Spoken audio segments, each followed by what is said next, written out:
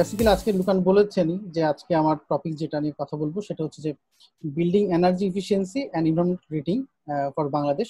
তো আপনারা জানেন যে বাংলাদেশে এখন কয়েক ধরনের রেটিং সিস্টেম কাজ করছে, লিড তার মধ্যে অন্যতম। তো সেরকমই একটা আমাদের নিজস্ব লোকাল রেটিং সিস্টেম আমাদের SREDA, sustainable and renewable energy development authority, তারা তৈরি করেছে। তো সেটা সম্পর্কে আসলে আজকে কিছু বলবো। তো প্রথমে আমার জার্নিটা বলি, আসলে জার্নিটা মানে এই রেটিং সিস্টেমের মধ্যে অ্যাজ অ্যান আর্কিটেক্ট কিভাবে কাজ করলাম বা ঢুকলাম, আমি ছোট্ট করে বলে যাই।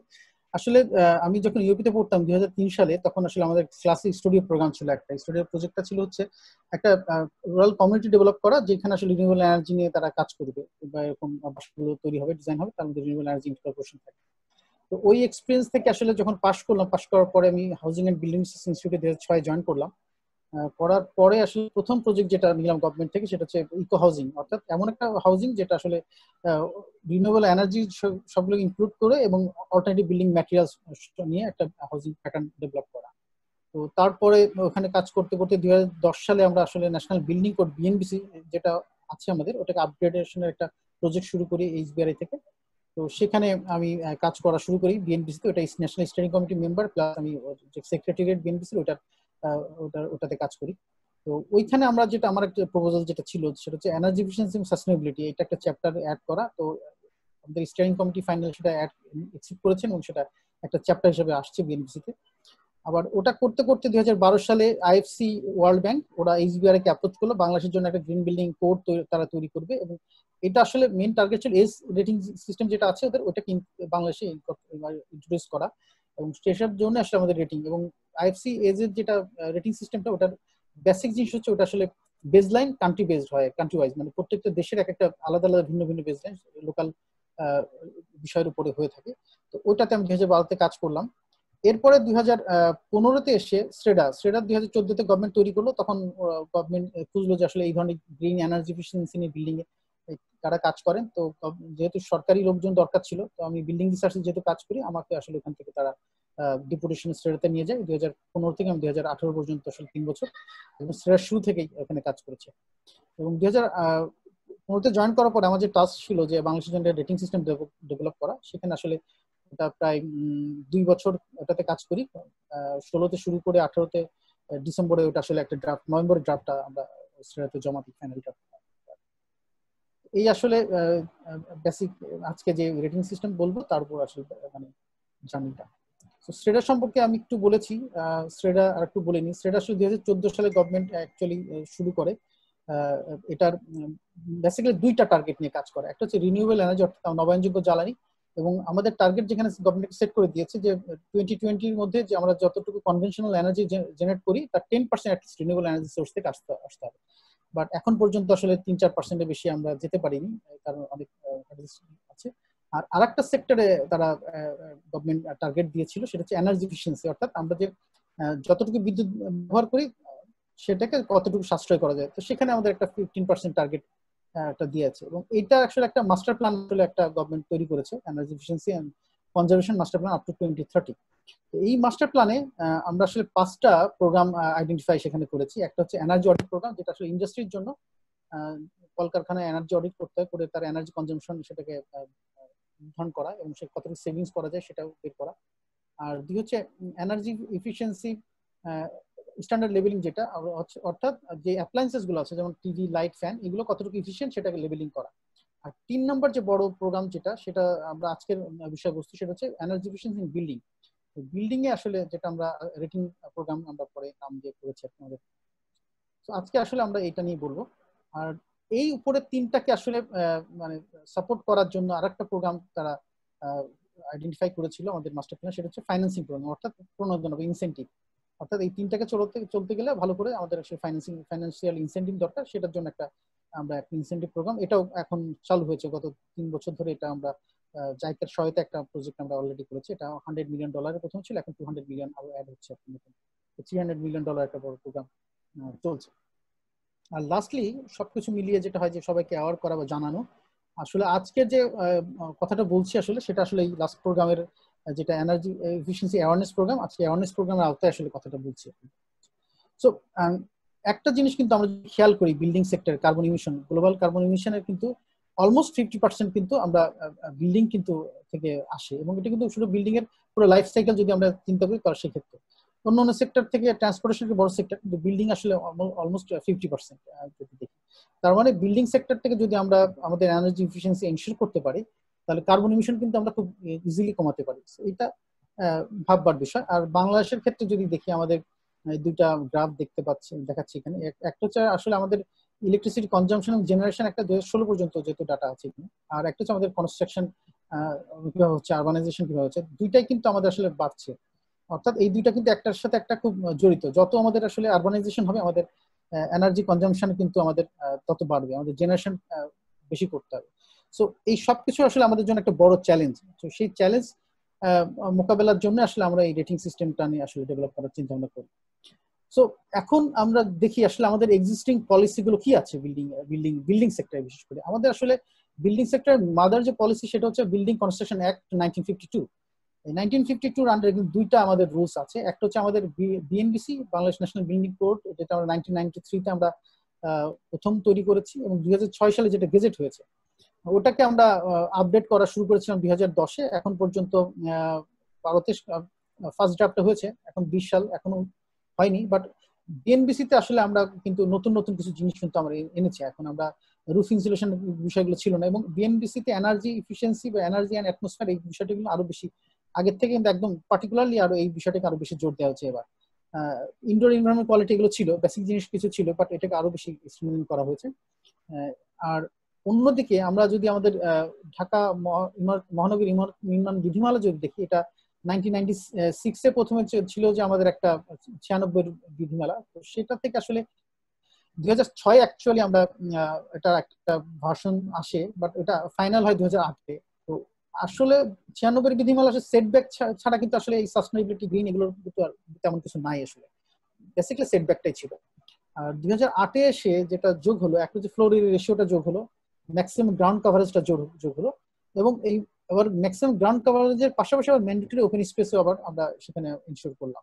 তো একটু একটু করে ডেভেলপ হচ্ছে, এবং 2020 সালে, অর্থাৎ আমি 20 সালের বলছি এই জন্য, আসলে এটা 15 সালে হয়ে যাওয়ার কথা ছিল, কিন্তু যেহেতু বিএনবিসি দেরি হচ্ছে এই জন্য আসলে এই প্রপোজড বিধিমালাটাও আসলে পাবলিশ হয়নি। এটা একটা ড্রাফট বানানো ছিল আর কি, বা আছে। সেটাতে কিন্তু rain water harvesting, tree plantation, garbage management, West recycling, solar power, এই বিষয়গুলো কিন্তু সেখানে আসছে। সো আমাদের বিধিমালাও কিন্তু আস্তে আস্তে আমাদের যে সাস্টেইনেবিলিটি বলি বা গ্রিন বলি, এদিকে কিন্তু চেঞ্জ হচ্ছে আর কি, আমাদের গভর্নমেন্টের চিন্তা ভাবনা এদিকে। সো এখন গ্রিন বিল্ডিং বলতে কি বুঝি? গ্রিন বিল্ডিং খুব সোজা আর কি, মানে কঠিন না। এটা দুইটা বাক্যে ওরা বলেছে, ওয়ার্ল্ড গ্রিন বিল্ডিং কাউন্সিল, যে আসলে পজিটিভ ইম্প্যাক্ট অন নেচার, মানে এইটাকে করতে যা লাগে আর কি, যদি আমরা আমাদের বিল্ডিং এ সেগুলো এনশিওর করতে পারি, এবং নেগেটিভ ইম্প্যাক্ট যেগুলো সেগুলো কমানো। তো এই দুটাকে করতে গেলে আসলে কি কি দরকার, অনেকগুলো পয়েন্ট তারা বলেছে। তার মধ্যে মেজর যে দুইটা, আমি বারবার ওই দুইটা জায়গাটাই আমি এমফাসিস দিব, কারণ যেহেতু শ্রেডা এই রেটিং সিস্টেমটা করেছে, বি রেটিং সিস্টেম, শ্রেডা যেহেতু মিনিস্ট্রি অফ এনার্জি অ্যান্ড পাওয়ারের একটা ডিপার্টমেন্ট, তো তাদের কিন্তু মেইন ফোকাস এই রেটিং কিন্তু এনার্জি ওয়াটার, এনার্জি সেভিংসটা মেইন, এবং রিনিউয়েবল এনার্জি ইনকর্পোরেশন ছিল। তো ওটা করতে যে আমরা দেখলাম যে আসলে অনেকে আবার অন্য অন্য আসপেক্ট গুলো আসলে না করলে যেটা হয় যে অপূর্ণ একটা বা অসম্পূর্ণ একটা রেটিং সিস্টেম হয়। তো সেক্ষেত্রে আমরা আসলে অন্য অন্য জিনিসগুলো কভার করেছি, কিন্তু আমাদের বাংলাদেশের রেটিং সিস্টেম এনার্জিটা খুব বেশি, মানে ওইটাতে ওয়েটেজটা অনেক বেশি। তো সেক্ষেত্রে আমরা যেটা দেখি, ওয়ার্ল্ড গ্রিন বিল্ডিং কাউন্সিল প্রথম দুইটা পয়েন্ট যেটা বলছে, আমি লাল রেড মার্ক করেছি, একটা হচ্ছে মানে efficient use of energy, water and other resources. So মানে ইফিসিয়েন্সি অ্যাচিভ করার বাইরে আসলে এটা একটা প্রধান মানে লক্ষ্য আসলে আমাদের রেটিং এ। আর সেকেন্ড যেটা আছে সেটা হচ্ছে রিনিউয়েবল এনার্জি। সো এই দুইটা আসলে আমরাও আমাদের পলিসিতে আমরা খুব স্ট্রংলি এনেছি আর কি। আর অন্য যেগুলো আমাদের সব রেটিং সিস্টেম, আপনারা যারা লিড বা অন্যান্য রেটিং সিস্টেম সম্পর্কে জানেন, কিন্তু সারা পৃথিবীর যত রেটিং সিস্টেম আছে কাছাকাছি সব আমি একটা স্লাইডে দেখাবো আসলে এটা কতটা সিমিলারিটি বা ডিসিমিলারিটি আছে আমাদের এই ধরনের রেটিং সিস্টেমগুলোর মধ্যে।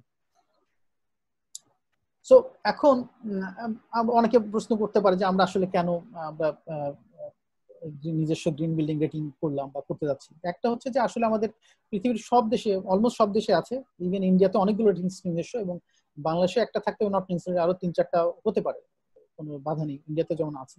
তো একটা মূল কারণ ছিল আসলে আমরা যেটা চিন্তা করেছিলাম যে আমরা যদি দেখি এ পর্যন্ত আমাদের মার্কেট কোন দিকে যাচ্ছে, আমাদের মার্কেট কিন্তু গ্রিন ফ্যাক্টরি বা ইন্ডাস্ট্রি বা বিল্ডিং এর দিকে কিন্তু আমাদের অনেক ঝুঁকছে, তাদের আগ্রহ আছে। এটা একটা খুবই পজিটিভ দিক। কিন্তু পজিটিভ দিকের সাথেও একটা জিনিস আপনারা যদি দেখেন, অলমোস্ট প্রায় 700 মানে 678 মানে 778টা বিল্ডিং অলরেডি আমরা রেজিস্ট্রেশন করেছি আমাদের বিভিন্ন ফ্যাক্টরি বা অন্যান্য বিল্ডিং ধরে, এবং 139টা এর মধ্যে সার্টিফাইড। তো এটা যদি আমি ক্যালকুলেট করি, হিসাব করি, বেশিরভাগই গোল্ড সার্টিফিকেশনের দিকে আমাদের বেশি, অর্থাৎ আমাদের হাই এন্ড বিল্ডিং বা ভালো বিল্ডিং করার ক্ষেত্রে কিন্তু সবার আগ্রহ, এটা একটা দেখা যাচ্ছে। তো এটা যদি দেখি যে আসলে আমরা কত টাকার জন্য আমরা আমেরিকাকে দিচ্ছি, আমরা একটা খুব বেসিক হিসাব করলে, আগে অবশ্য রেট কম ছিল, এখন $500 আছে রেজিস্ট্রেশন ফিস। তো সেই হিসাব করলে এভারেজ করলে আমরা দেখবো যে প্রায় $9 লাখ মতো আমরা আমরা ইউএসজিবিসি কে অলরেডি আমরা দিয়ে ফেলেছি, আমরা দিয়েছি শুধু রেজিস্ট্রেশন পারপাস। আর যদি প্রত্যেকটা বিল্ডিং আমরা অ্যাটলিস্ট $10,000 করে ধরি আমাদের খরচ, সার্টিফিকেশন কস্ট, তাহলে দেখবেন যে প্রায় অলমোস্ট 70 লাখ ডলার আমরা কিন্তু এখন আমাদের এটা আমেরিকাতে, বাংলাদেশ থেকে কিন্তু ট্রান্সফার আমেরিকাতে চলে যাচ্ছে। কিন্তু যেটা আমাদের গভর্নমেন্ট পলিসি হচ্ছে আমাদের নিজেদের দেশের টাকা দেশে রাখা। তো সেটা চিন্তা করলে আমরা যদি নিজস্ব একটা রেটিং সিস্টেম ডেভেলপ করতে পারি, তাহলে এই টাকাটা আসলে আমাদের দেশেই থাকবে, এটা একটা টার্গেট বেশিরভাগ ক্ষেত্রে। আর কিছু কিছু ক্ষেত্রে যে আমাদের নিজস্ব ক্যাপাসিটি বা ডেভেলপমেন্ট বা আমাদের নিজেদের লোকজন আরো অ্যাওয়ার্ড হবে, এবং তারা আমাদের নিজেদের লোকজনই হয়তো এই ধরনের কাজ বা এই রেটিং কনসালটেন্সি বা অন্যান্য সাপোর্ট তারা নিজেরা লোকালি করতে, যেটা এখন কনসালটেন্সি অন্যান্য ক্ষেত্রে আসলে বাইরের দেশ থেকে বেশিরভাগই করে যাচ্ছে এসব। তো যদি রেটিং প্রিপারেশন মেথডটা দেখি, আসলে যে কোনো কাজের একটা ম্যাথোলজি আমরা থাকে। তো সেক্ষেত্রে আমরা বেসিক্যালি কয়েকটা কাজ করেছি। আমরা লেখাপড়া করেছি, লিটারেচার রিভিউ করেছি, আমরা এক্সিস্টিং রেটিং সিস্টেম কি কি আছে আশেপাশের দেশে সেগুলো আমরা একটু অ্যানালাইসিস করেছি। আমরা এনার্জি অডিট করে ডাটা কালেকশন করেছি, বিভিন্ন বিল্ডিং সার্ভে করেছি, আমরা কয়েক বিল্ডিং ইভেন ক্যাটাগরি বিল্ডিং আমরা সার্ভে করেছি, মোস্টলি এয়ার কন্ডিশন বিল্ডিং, কারণ আমাদের মেন গোল ছিল এনার্জি কনজাম্পশনটা কমানো। তারপরে একটা বেসলাইন তৈরি করছি, আসলে আমরা কোন কোন ধরনের বিল্ডিং কে ধরবো বা আমাদের এনার্জি কনজাম্পশন বেসলাইন কত হবে সেটা ধরেছি, ধরে সেখান থেকে ইমপ্রুভমেন্ট কতটুকু সেটাও আমরা চিন্তা করেছি। আমরা টার্গেট সেট করেছি। তো এইভাবে কিন্তু আমরা আমাদের পুরো মানে মেথডটা, যেটা একটা গাইডলাইন প্রিপারেশন লাগে, এবং কিছু পলিসি ব্যারিয়ার ছিল সেগুলোকে আমরা, এবং টেকনোলজি হবে, এবং সবচেয়ে বড় যে যা আসলে আমাদের মার্কেট অ্যানালাইসিস বা মার্কেট রিসার্চ, সেটা আমরা করেছি। আমি যদি এখানে ওটা ওইভাবে আনিনি, বাট মানে বিহাইন্ড কিন্তু এটা হয়তো ছোট্ট একটা বই, কিন্তু আসলে বিহাইন্ডে অনেক বড় এফোর্ট দিয়ে কাজটা করতে হচ্ছে। সো এটা ডাটা কালেকশনের ক্ষেত্রে যেটা হয় যে আসলে ইলেকট্রিক বিল বা এটা আমরা বিভিন্ন অফিস বিল্ডিং, ইন্ডাস্ট্রি বিল্ডিং এবং আমরা রেসিডেন্সিয়াল বিল্ডিং ডাটা কালেকশন করেছি। ইভেন আমরা দেখেছি আসলে যেমন প্যান প্যাসিফিক সোনারগাঁ হোটেলে আমরা ডাটা কালেকশন করতে যে আমরা খুব মজার মজার তথ্য পেয়েছি আর কি। মানে জাস্ট এমন একটা জাস্ট সিম্পল টেকনোলজির অভাবে তারা প্রত্যেক রুমে এসি সবসময় চালায় রাখতো না, যার জন্য এনার্জি কনজাম্পশন হিউজ, খরচ বেশি, কস্ট বেশি। জাস্ট এই ছোট ছোট এবং তখন আমরা তাদেরকে যখন নতুন একটা টেকনোলজি সাজেস্ট করলাম, তখন কিন্তু তারা সেগুলোকে রিডিউস করলো, করে কিন্তু তাদের এখন এনার্জি কনজাম্পশন 30% তারা ইনস্টল কমাতে পেরেছে। সো এরকম মজার মজার ঘটনা ঘটেছে আসলে। আমাদের আসলে এনার্জি লসটা আসলে বেশিরভাগ আমাদের টেকনোলজির থেকে আমাদের অ্যাওয়ারনেসের জন্য একটা বড় একটা অংশ লস হয়। তো আমরা আসলে এনার্জি অডিট করলে সেই বিষয়গুলো কিন্তু খুব সহজে জানতে পারি। এখন আমরা যদি দেখি যে আমরা যে বিল্ডিং গুলো সার্ভে করেছিলাম ঢাকা শহরে, আমরা বিভিন্ন ক্যাটাগরি 6টা ক্যাটাগরি বিল্ডিং আমরা ঢাকা শহরে high rise building, high end building আমরা করেছিলাম, টোটাল 30 বিল্ডিং। এবং আমরা যখন সার্ভেটা করেছি তখন আমাদের বিল্ডিং এর বয়স অ্যাটলিস্ট 10 বছর পুরাতন বিল্ডিং হতে হবে, কারণ নতুন বিল্ডিং আসলে বেস লাইন এভাবে স্টাডি করলে ডাটাগুলো অ্যাকুরেটলি আসছে। তো সেক্ষেত্রে আমরা একটু 10 বছর পুরাতন high end building, high rise building আসলে পাওয়া মুশকিল, বিশেষ করে university, air condition university space গুলো খুব মুশকিল। তারপরে আমরা 30টা বিল্ডিং আমরা করেছিলাম, তখন ঢাকা শহরেই করেছি। এটা একটা লিমিটেশন আমাদের ডেফিনেটলি রেটিং এর লিমিটেশন অনেকগুলো আছে, তার মধ্যে এটা একটা বড় লিমিটেশন হচ্ছে আমাদের মানে যে ব্যাকগ্রাউন্ড স্টাডিটা আরো বেশি হয়তো করতে পারলে ভালো, তো সেটা আমাদের লিমিটেশন আছে কম। তো সেখান থেকে আমরা যেটা দেখেছি আসলে আমাদের 277 kilowatt hour per metre square পার ইয়ার, এটা আমাদের এনার্জি কনজাম্পশন, এটা অনেক বেশি আসলে। আশেপাশে সিঙ্গাপুর ওরা আসলে 150 kilowatt hour metre per square পার ইয়ার এরকম করে। সো আমাদের মানে খুবই খারাপ অবস্থা, অলমোস্ট ওদের ডাবল। মানে আমরা এনার্জি লস অনেক বেশি। আমাদের ওয়াটার কনজাম্পশন আমরা 187 লিটার পার পার ডে, এটা এভারেজ আমরা করি। আর একটা মজার বিষয় হচ্ছে যে আসলে গ্লাসের কথা যদি গ্লেজিং এর কথা যদি বলি, তাহলে আমরা দেখব যে আমাদের অলমোস্ট 80% বিল্ডিং এর গ্লেজিং সিঙ্গেল গ্লেজিং, এবং সেখানে কিন্তু হিট গেইন অনেক বেশি হয়। তো ওইগুলো কিন্তু আমরা অ্যাওয়ারনেস এর কারণে হোক আর কস্ট কাটিং এর কারণে হোক, আসলে সেগুলোকে আমরা চিন্তা করি। যদিও আপনারা দেখবেন যে আমাদের পশ্চিম দিকে মিরপুর রোডে আমাদের পশ্চিম দিকে ওয়েস্ট ফেসিং বিল্ডিং প্রচুর গ্লাস বিল্ডিং আছে, বেশিরভাগই সিঙ্গেল গ্লেজিং। তো এই ঘটনাগুলো কিন্তু আমাদের বিল্ডিং এ আছে, যার জন্য আমাদের এনার্জি কনজাম্পশন অনেক বেশি। সো আমরা রেটিংটা করতে গেলে আমাদের কি কি দরকার, আমাদের আসলে একটা ডেজিগনেটেড বডি দরকার, যে সেক্রেটারিয়েট দরকার, সেটা SREDA হয়তো সেটা কাজ করবে। আমাদের নিজেদের ক্যাপাসিটি ডেভেলপমেন্ট করা দরকার, আমাদের আর্কিটেক্ট, ইঞ্জিনিয়ার এবং আমাদের অন্যান্য ডেভেলপার্স, ইউজার যারা আছে তাদেরকে আসলে এই রেটিংস অ্যাওয়ার করা। কারণ যেটা হচ্ছে লিড বা অন্য জিনিস হয় কি, ওটা বাইরের কিছু কনসালটেন্ট এসে কাজ করেন, বা এখানে কিছু কনসালটেন্ট আছেন যারা কাজ করছেন, খুব ভালো কাজ করছেন, কিন্তু যেটা এখন আসলে সার্বজনীন হয়নি, আমাদের সব আর্কিটেক্ট ইঞ্জিনিয়ার ওই ভিতরে ঢুকেননি বা ঢুকতে পারছেন না বিভিন্ন কারণে। তো ওই হয়তো রিসোর্স বা ম্যাটেরিয়ালস এর এগুলো অ্যাভেলেবিলিটির কারণে। তো আমাদের ওইটা একটা টার্গেট, আমরা ক্যাপাসিটি ডেভেলপমেন্ট থেকে কাজ করব। আমরা ইনসেন্টিভ নিয়ে খুব বেশি ফোকাস আমাদের এখানে বেশি, কারণ আমরা জানি যে ইনসেন্টিভ না দিলে আসলে বাংলাদেশের মার্কেটে খুব বেশি কাজ করেন, এবং মার্কেট নিড এবং মার্কেট তৈরি করা, অর্থাৎ বিল্ডিং ম্যাটেরিয়াল টেকনোলজি যেগুলো আছে সেগুলো সব যদি আমি ইম্পোর্ট করে আনি, আমার একটা রেটিং সিস্টেম বানালাম, সবগুলো আমাকে ইম্পোর্ট করে আনতে হচ্ছে, প্রোডাক্ট বা টেকনোলজি গুলো, ইকুইপমেন্ট গুলো, তাহলে সেটা আসলে মার্কেট খুব ফ্রেন্ডলি হবে না, এবং আমাদের লোকাল যে ইন্ডাস্ট্রিয়াল ডেভেলপমেন্ট সেটাকেও সাপোর্ট করবে। তো আমরা আমাদের বেসলাইন গুলো আমরা সেভাবে রেখেছি যাতে আমাদের লোকাল প্রোডাক্ট বা লোকাল ম্যাটেরিয়াল সামান্য একটু ইন্টারভেনশন বা একটু চেঞ্জ করলেই সেগুলো যাতে কমপ্লাই করতে পারে, লোকালি অ্যাভেলেবল ম্যাটেরিয়াল যাতে পায়। আর অ্যাওয়ারনেস এর তো একটা বড় বিষয় আছে যেটা বারবার আসছে। সো আমরা যে টার্গেট আসলে আমরা যেটা করেছি, আমরা যে 30% আমরা আমাদের যে বেসলাইন আছে এনার্জি কনজাম্পশন, সেখানে 30% আমরা এনার্জি আমরা সেভ করবো, যেটা আমরা বিভিন্ন অডিট থেকে দেখেছি যে আসলে খুব সহজেই করা সম্ভব।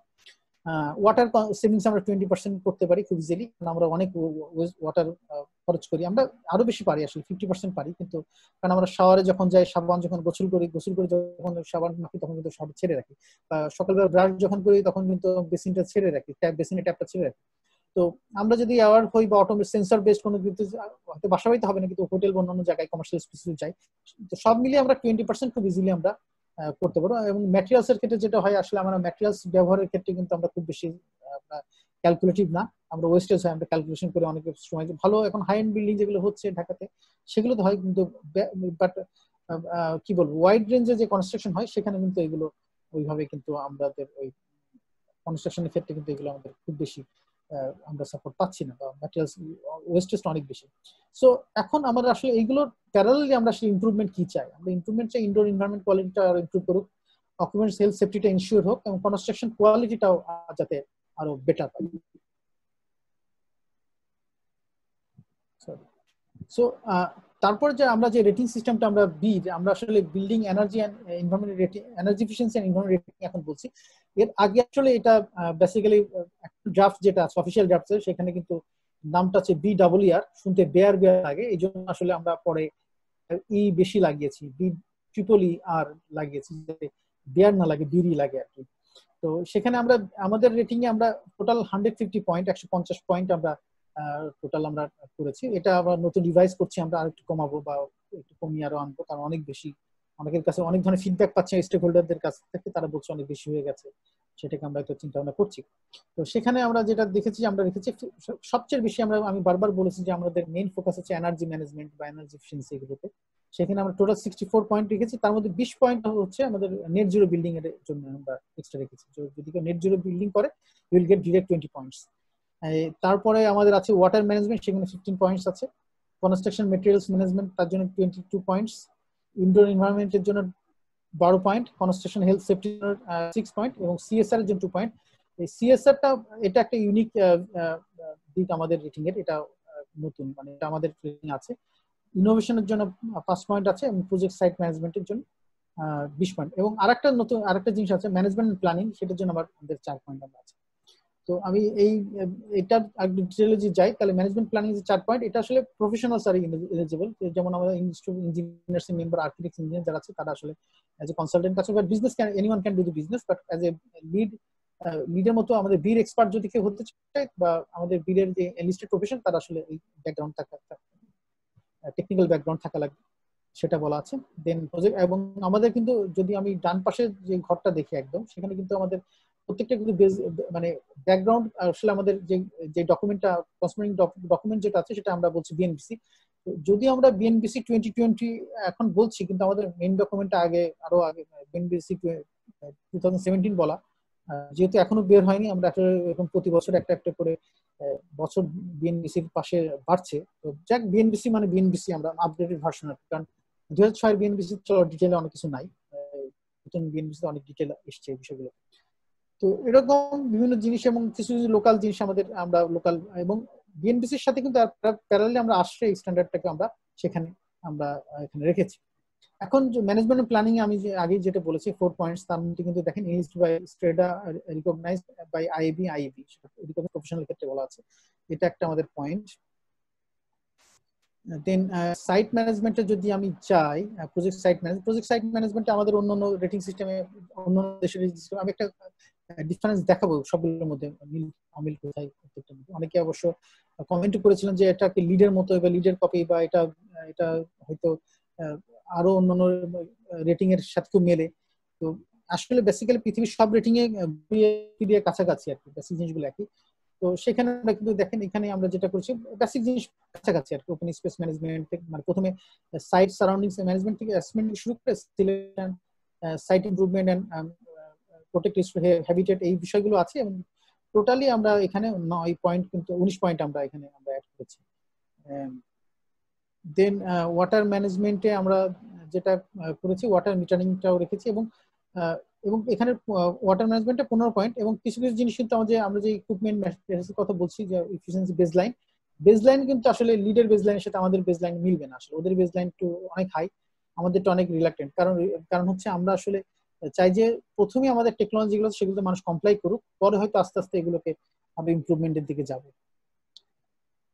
দেন এনার্জি ম্যানেজমেন্টও আমরা এখানে অ্যাজ ইউজুয়াল আছে আমাদের যেমন লিডের একটা বা অন্য রেটিং একটা জিনিস যেটা ম্যান্ডেটরি, সেটা যেন পয়েন্ট নেই, কিন্তু আমাদের ম্যান্ডেটরি যে পয়েন্টগুলো ক্রেডিটগুলো আছে সেগুলো যদি কেউ অ্যাটেম্প করে বা নেয়, তাহলে সেখানেও তাদের অ্যাটলিস্ট মিনিমাম পয়েন্ট আছে আর কি। পয়েন্টের বাইরে কোনো কিছু না, এই জন্য আমাদের পয়েন্টগুলো অনেক বেশি আর কি। সো আমরা যেটা এখানে দেখাচ্ছি নেট জিরো বিল্ডিং এবং গ্রিন পাওয়ার, এই দুটাতে কিন্তু আমাদের পয়েন্ট বেশি। এবং আর একটা জিনিস আমাদের এই রেটিং এ একটা বড় জিনিস, যেই প্রোডাক্ট বা টেকনোলজি কিনতে আসলে ইনভেস্টমেন্ট বেশি লাগবে, সেটার ওয়েটেজ বা পয়েন্ট বেশি আর কি, যাতে আমরা হয়তো, কারণ অনেকটাকে যেটা হয় যে গ্রিন বিল্ডিং করতে গেলে মানুষ আসলে চিন্তা করে যে এটার ইনভেস্টমেন্ট কত এবং বেনিফিটটা কত। তো তার জন্য আমাদের আর একটা প্যারামিটার আমরা ক্রাইটেরিয়া সেট করেছিলাম, যে যে টেকনোলজিটা কিনতে আসলে বেশি টাকা বা বেশি ইনভেস্টমেন্ট লাগে, বা সেটা আবার বেনিফিটটাও বেশি দেয়, সেগুলোতে আমরা ওয়েটেজটা বেশি দিব আর কি। তো নেট জিরো এনার্জি বিল্ডিং মানে হচ্ছে আপনি রিনিউয়েবল এনার্জিতে আপনার বিল্ডিংটা করবেন, সোলার পাওয়ার এবং অন্যান্য উইন্ড পাওয়ার সোর্স থেকে করবেন। তো এটা তো ইনভেস্টমেন্ট বেশি, তো সেই জন্য আসলে যদি ফুল কেউ করতে পারে 100% নেট জিরো বিল্ডিং করতে পারে তার বাসা, তাহলে আর অফিস উইল গেট 20 পয়েন্টস। এইভাবে ইনডোর এনভায়রনমেন্টের ক্ষেত্রে আমরা 12 পয়েন্টস আমরা এখানে দিয়েছি। কনস্ট্রাকশন ম্যাটেরিয়ালস ম্যানেজমেন্টেও আমাদের সিমিলার। আমি যেমন সার্টিফাইড উডের কথা যেটা হয়, যে অনেকে বলে যে বাংলাদেশে সার্টিফাইড উড কোথায় পাবো, আসলে কিছু কিছু আমরা রেটিং করতে যেটা দেখেছি, আসলে বাইরে যেটা হয় ওদের অনেক ফ্যাসিলিটিস আছে, আমাদের রিসোর্সের লিমিটেশন আছে, আমাদের এস্টাবলিশমেন্টের লিমিটেশন আছে। তো আমরা আমাদের ফরেস্ট রিসার্চ ইনস্টিটিউট থেকে আমরা ওদের সাথে কথা বলে আমরা দেখেছি যে ওরা যদি কোনো সার্টিফিকেশন কথা দিতে পারে লোকাল উডের। আবার সেখানে আমরা হয়তো বাইরে যেটা হয় প্লান্টেশনটা খুব মানে কন্ট্রোল প্লান্টেশন করে মেনটেন করে ওদের গার্ডেন করে, সেখান থেকে সার্টিফাইড উড তৈরি হয়। তো আমাদের এখানে সুযোগ নেই, কিন্তু আমরা যেটা করেছি যে ওইটাও প্যারালালি ওটাও কমপ্লাই করবে, প্লাস কেউ যদি এখানে ওরকম হয়তো শর্ট লাইফের, যেমন 15 বছর লাইফ সাইকেলে কোনো কার্ড বিউজ করে এবং সেটা যদি ডিএফআর সার্টিফাই করে, তাহলে বাংলাদেশ ফরেস্ট রিসার্চ ইনস্টিটিউট, তাহলে আমরা সেটা অ্যাকসেপ্ট করবো। সো আমাদের এই লোকাল গভর্নমেন্ট বডিটাকেও আসলে বিভিন্ন সময় তারা যাতে ওইগুলো কমপ্লাই করে সেভাবে করা। সো এখন আমরা যদি দেখি তাহলে বিল্ডিং আমাদের যে বিল রেটিং সিস্টেমে আমরা যে পয়েন্টগুলো আছে, আমাদের কিন্তু 3টা ক্যাটাগরি আছে, ম্যান্ডেটরি, দেন কিছু হচ্ছে ম্যান্ডেটরি এবং ভলান্টারি কিছু পোর্শন আছে। আমরা ম্যান্ডেটরি যে গ্রিন কালার মার্ক করা, মিক্সড ম্যান্ডেটরি এবং ভলান্টারি প্যারামিটার যেগুলো আছে সেগুলো দেখবেন যে একটু পেস্ট কালার বা আকাশি কালারে করা, এবং ভলান্টারিটা অ্যাশ কালার। তো আমাদের এই কোভিড সিচুয়েশনের পরে কিন্তু আমাদের একটা নতুন লার্নিং হয়েছে। আসলে আমরা যেমন ইনডোর, আমরা কিন্তু বেসিক্যালি দেখেন ভলান্টারি ম্যান্ডেটরি আমরা রেখেছি বেসিক্যালি এনার্জি, ওয়াটার এবং কনস্ট্রাকশন, হেলথ সেফটি এগুলোর উপরে বেশি রেখেছিলাম। কিন্তু আমরা কোভিড সিচুয়েশনের পরে আমাদের একটা লার্নিং হয়েছে যে আমরা ইনডোর ম্যানেজমেন্ট, ইনডোর এনভায়রনমেন্ট ম্যানেজমেন্টের ক্ষেত্রে কিন্তু আমাদের আসলে কিছু কিছু ম্যান্ডেটরি জিনিস করতে হবে, নাহলে আমাদের এরকম আমরা এগুলোকে আমাদের হিউম্যান হেলথকে আসলে ইনশিওর করার জন্য করতে হবে। সো আমরা কম্পারিজনের কথা যদি বলি, আমি একটা খুব দেখাবো যে আমাদের অন্যান্য দেশ যেমন বাংলাদেশের বীর, ইউএস এর লিড এবং অস্ট্রেলিয়াতে green star, কানাডাতেও green gloves, south Korea জি-সিড যেটা আছে, ইন্ডিয়াতে অনেকগুলো আছে, 3টাই, গৃহা, আইজিবিসি, এজ, এই 3টা আছে ইন্ডিয়াতে। আবার আরেকটা আছে ইসিবিসি আছে ইন্ডিয়াতে, ওটার সাথে আমরা কম্পেয়ার করিনি, ওটা আরো বেশি জেনারিক। তো এই যে রেটিং গুলোর সাথে যদি আমরা কম্পেয়ার করি তাহলে আমাদের রেটিং কিন্তু যদি আমরা অনেকগুলো প্যারামিটার গুলো দেখি আমরা কিন্তু দেখবো যে আমাদের management planning, energy management, water management, project site management, indoor management, construction materials management, innovation, CSR, আমরা যদি সবগুলো করি সবগুলো কিন্তু আমাদের রেটিং এ আমরা কভার করেছি, যেটা লিডে হয়তো ম্যানেজমেন্ট প্ল্যানিং লিডের নাই, আবার দেখা যাবে যে অন্য অন্য রেটিং এ হয়তো সিএসআর নাই বা ইনোভেশন নাই, এরকম করে বাট আমরা মোটামুটি সবগুলো যতটুকু পেরেছি আমরা আমাদের বিভিন্ন সেক্টরকে আমরা কভার করার চেষ্টা করছি। এবং যদি আমি এই বার চার্ট গুলো দেখি তাহলে দেখবেন সবচেয়ে বেশি মানে ইমফেসিস কিন্তু আমাদের 43% আমরা এনার্জির উপর দিয়েছি, যেটা অন্য সব পৃথিবীর অন্য দেশ থেকে আমাদেরটা বেশি। কারণ হচ্ছে আমাদের আসলে ওই গভর্নমেন্টের ফোকাসটা ওই জায়গাটাই বেশি ছিল যে আমরা আসলে এনার্জি কিভাবে সেভ করতে পারি, তার জন্য আমাদের এই জায়গাটায় আমরা ইমফেসিসটা বেশি দিয়েছি। সো আরেকটা জিনিস যে আমাদের আসলে রেটিং সিস্টেম ভলেন্টারি, পৃথিবীর বেশিরভাগ দেশে কিন্তু ভলেন্টারি ম্যান্ডেটরি মিক্স করা আছে। কেউ বিভিন্ন স্টেটে, আমেরিকাতে বিভিন্ন স্টেটে হয়তো ভলেন্টারি আছে, কোথাও কোনো কোনো স্টেটে ম্যান্ডেটরি আছে, ইন্ডিয়াতেও তাই। বাট বির আমরা যেহেতু শুরু করছি আমরা প্রথমে ভলেন্টারি দিয়ে শুরু করবো, এটা মার্কেট ডিসাইড করবে আমরা ভলেন্টারি ম্যান্ডেটরি করবো। এবং আমাদের ইনসেন্টিভ আমাদের প্ল্যানে আছে আপাতত। আর আমাদের ম্যানেজমেন্ট ভেরিফিকেশন, মনিটরিং ভেরিফিকেশন সিস্টেমটা এখন আমরা ওইভাবে তৈরি করতে পারিনি, আমাদের এটা প্রসেস আছে আসলে, যার জন্য আসলে আমরা রেটিং গাইডলাইনটা তৈরি করছি, সার্টিফিকেশনটা এখন শুরু করতে পারিনি। এবং আমাদের একটা 5 বছর মানে 5 বছর পর পর আসলে আমাদেরকে রিনিউ করতে হবে। আচ্ছা, এবার আসি যে লেভেলের ডিজাইন কি হবে বা কি করবো। আমরা আসলে যেটা করেছি আসলে অনেকের স্টার রেটিং আছে, অনেকের আবার গোল্ড, প্লাটিনাম, সিলভার আছে, বাট আমাদের জাতীয় ফুল শাপলা, আমাদের শাপলা প্রতীক, আমরা সর্বোচ্চ 5 শাপলা, 100 থেকে 150 পয়েন্ট যারা পাবে তারা 5 শাপলা পাবে। এভাবে 81 থেকে 99 পেলে 4টা শাপলা, এইভাবে আমরা, এবং 50 থেকে 60 পেলে একটা শাপলা। সো এটা হচ্ছে আমাদের রেটিং এর লেভেল। এবং আমরা এরকম একটা স্পিকার আমরা হয়তো লেভেল সার্টিফিকেটের মতো করবো, যেটা বিল্ডিং এর গায়ে থাকবে, যেখানে বিল্ডিং এর অন্য ডাটাগুলো, অ্যাভারেজ অ্যানুয়াল এনার্জি কনজাম্পশন কতটুকু, সেগুলো অ্যাটলিস্ট বেসিক ডাটাগুলো সেখানে থাকবে। এটা একটা স্যাম্পল আসলে আমরা দেখাতে। সো এবং আমাদের রেটিং সিস্টেমটা, গাইডলাইনটা খুব আমরা যতটুকু সম্ভব সিম্পল করার রাখার চেষ্টা করেছি। এক হচ্ছে আমরা যেটা চিন্তা করেছি আসলে মানে ক্রেডিট নেমটা কি সেটা যাতে খুব এক নজরে বসে একটা একদম টেবিলের আকারে তৈরি করা, এবং এবং ক্রেডিট পয়েন্টসটা কি সেটা বলা, এবং একটা মানে এটা আইডেন্টিফিকেশন, একটা আইডেন্টিফিকেশন নাম্বার দিয়ে, এবং কতগুলো পয়েন্টস, এটার জন্য 2 পয়েন্ট আছে।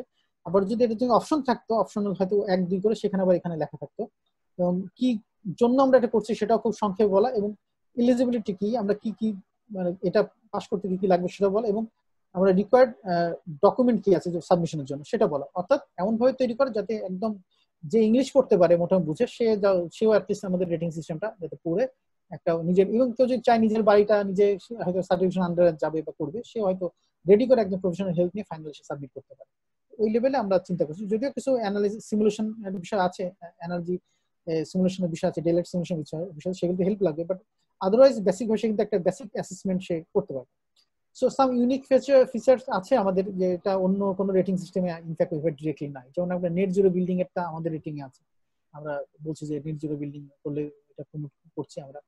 আমরা প্যাসিভ বিল্ডিং এর জন্য 10 পয়েন্টস এক্সট্রা, অর্থাৎ কেউ যদি প্যাসিভ বিল্ডিং করে, অর্থাৎ প্যাসিভ কুলিং সিস্টেমের মধ্যে এয়ার কন্ডিশন বিল্ডিং ছাড়া যে থার্মাল কমফোর্ট তারা যদি এনশিওর করতে পারে, তাহলে দে উইল গেট 10 পয়েন্টস। এটা আমাদের রেটিং এ একটা ইউনিক জিনিস। দেন আমরা যেটা বলেছি ফায়ার সেফটি, কোনো পৃথিবীর কোনো রেটিং এ ফায়ার সেফটি নাই, কিন্তু আমাদের যে ফায়ার হ্যাজার্ড হয়, ইনসিডেন্ট হয়, তার জন্য আমরা 2 পয়েন্টস। যদি নিয়মিত ফায়ার ড্রিল করে এবং ফায়ার সেফটি ইকুইপমেন্টগুলো সে যে প্রকিউর করে, তাহলে তার জন্য 2 পয়েন্ট আছে। এবং ক্লিন কুকিং, অর্থাৎ আমাদের হোমস বা কেউ যে বাড়ি মানে, তার জন্য আমাদের শ্রেডার একটা পলিসি হচ্ছে আমাদের ইমপ্রুভ ক্লিন কুক স্টোভের একটা আমাদের প্রোগ্রাম আছে, আইসিএস এর প্রোগ্রাম আছে, সেটার জন্য আমাদের উন্নত চুলার প্রোগ্রাম থেকে আমাদের ওটাকে ইন্সপায়ার করার জন্য আমরা ক্লিন কুকিং, তার জন্য 1 পয়েন্ট আছে যদি কেউ বাসায় লাগে। এই 4টা ফিচার খুবই ইউনিক আর আমাদের। তো এটা একটা প্রসেস, যে প্রসেসে আসলে অন্যান্য রেটিংও প্রায় কাছাকাছি প্রসেস থাকে, যে রেজিস্ট্রেশন থেকে শুরু করে এবং সার্টিফিকেশন একটা প্রসেস কিভাবে সাবমিশন করবে সেটা আমাদের গাইডে বলা আছে। তো আমি এই হচ্ছে আমাদের প্রসেসটা। তো আমি এটা ডিটেলসে যাচ্ছি না, এটা বেসিক্যালি খুব সিমিলার। এখন আসলে এই রেটিং করতে গেলে যেটা হয় যে আমার বাংলাদেশের ইনসেন্টিভ, আমি আসলে কি পাবো বা করব, তো এই বেনিফিটটা কি হবে সেগুলোর ক্ষেত্রে যেটা আমরা ইতিমধ্যে আমরা একটা কাজ করেছি। আমরা 2017 সালে বাংলাদেশ ব্যাংকের সাস্টেনেবল ফাইন্যান্সিং একটা ইউনিট আছে, তাদের জন্য আমরা অলরেডি একটা রেটিং কিন্তু আমরা বানিয়ে দিয়েছি, সেটা বিল্ডিং এর ক্ষেত্রে গ্রিন বিল্ডিং ফিচার্স বলি আমরা সেটাকে।